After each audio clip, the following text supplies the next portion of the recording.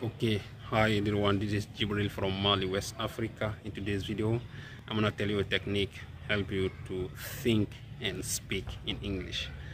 A lot of students have the difficulties to think in English when they are speaking when they are speaking in English with others. While they are speaking, they are thinking in their native language and they try to translate into English.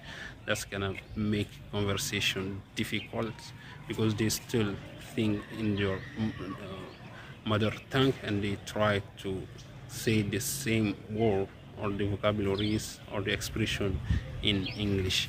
The first technique to think in English is look around you, start naming the things. What is this? Oh, this is air conditioner, or this is tree behind me, or this is door, or this is shoes, and so on. Start naming the thing you see around you, and that's gonna help you to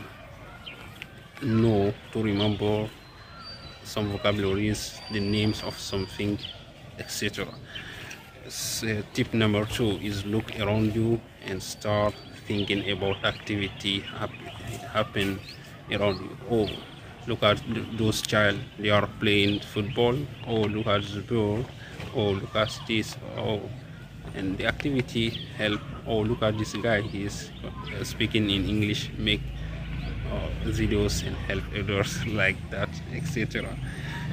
And tip number 3 is to record yourself 5 minutes every single day. You are gonna speak about topic, subject, any subject you are interested in. You are gonna talk about the subject 5 minutes, don't stop. Give a lot of vocabularies, lot of examples, details, reason that can help you to improve your English.